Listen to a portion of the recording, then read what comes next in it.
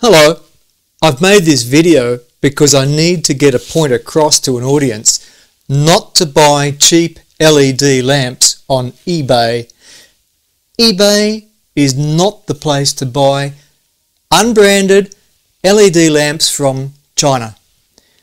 They represent both fire hazard and electrocution hazard, and I'll show you exactly why. Take a look at this now. Here is our offending lamp, the little harmless LED downlight. I would never recommend anybody buying these unbranded. Notice there's no brand on here whatsoever. Do not buy these from eBay. You're going to be in for a stack of trouble if you do. This is an aluminium alloy heatsink on the outside. It is connected to the mains. If you touch this while this is plugged in and the active terminal from the light socket has been wired to this side of the bay or the screw connector, this is live and you'll be electrocuted.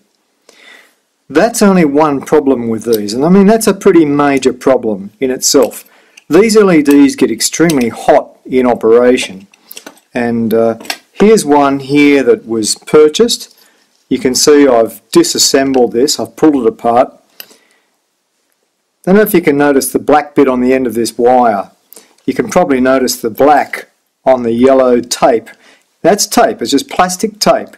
And the small printed circuit board inside has a rectifier, I don't know, transformer, maybe a choke, a couple of components. And that was wrapped up inside the base of this light, and I've used the hacksaw to cut through this. Luckily I was sitting next to the light when it exploded. The light let off a loud bang and smoke came from the light. It was being used in a desk lamp. Had plenty of air circulating around it, no doubt about that, but it still overheated, and when it overheated, you can see this wire here is burned badly.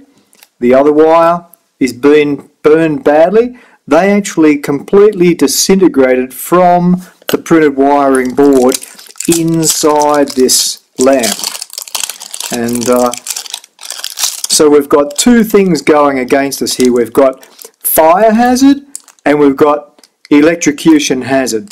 Do not, under any circumstances, buy these cheap crap unbranded LED lamps on eBay. You will be in for problem. You will either burn your house down, and I don't know what your insurance company is going to say about using non-approved lamps, or if some member of the family touches this to change a lamp and becomes electrocuted, you're going to have problems. I mean, you just don't want the headaches. Go and spend a bit more money, buy something with a brand on it, and rest assured you're getting a better deal. Last thing I want to look at is the small compact fluorescent with the E14 base on it.